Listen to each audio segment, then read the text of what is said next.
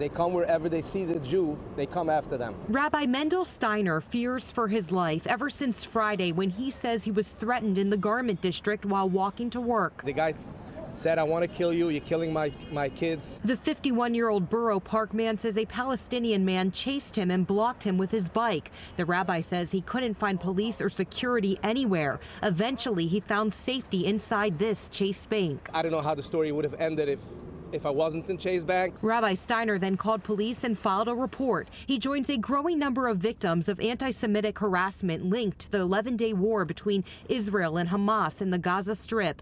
While a ceasefire in the Middle East remains in effect, violence around the tri-state continues. Over the weekend in Brooklyn, police say a group of people assaulted 2 Jewish teens by demanding they yell anti-Semitic statements, and then when the teens refused, they were beat up.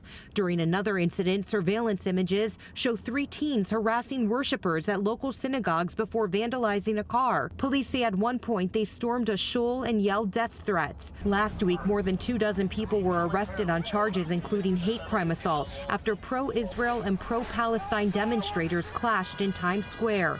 President Biden condemning the attacks on Twitter, saying in part, "It's up to all of us to give hate no safe harbor." Mayor Bill de Blasio says there will be consequences for anyone who commits these crimes. Anti-Semitism has been growing in recent years around the world. We have to stop it. And there's one place it needs to be stopped once and for all. It's right here in New York City, and we will do that. We will stomp it out. Rabbi Steiner's neighbors demand the federal government step in to investigate and prosecute these criminals under civil rights statutes. We got to bring the security to the city before the stories happen. He urges law enforcement and city leaders to do more to protect others so he can once again feel comfortable walking the streets. I definitely don't feel secured. I am afraid. In the wake of these attacks, more police officers have been dispatched to neighborhoods around the 5 boroughs.